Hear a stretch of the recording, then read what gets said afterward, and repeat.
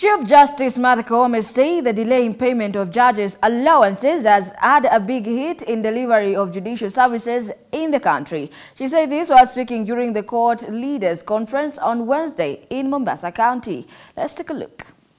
Speaking during the High Court Leaders' Conference on Wednesday, Chief Justice Koome blamed the delays in payment of allowances of judges as a big hit in delivery of judicial services in the country.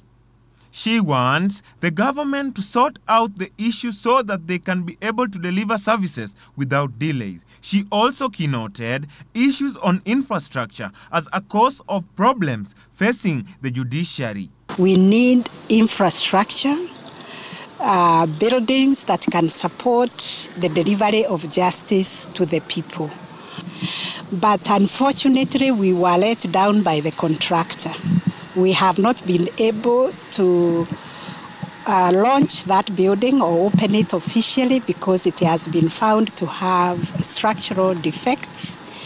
A team from the Judicial Service Commission Audit Committee visited and filed a report. Issues were raised with the contractor, and the contractor ran away from the site. At the High Court Leaders' Conference, they discussed on the performance of the High Court and the collective commitment to realize the goals that underpin their institutional vision of social transformation through access of justice. Going forward, we must actually determine that judgments and rulings should be delivered on time. It is very unfortunate, for example, to find that a judgment which was reserved in 2012 is delivered in 2022. In the government's first budget for financial year 2023-2024, President William Ruto's administration increased the judiciary's budget by 4.1 billion Kenya shillings.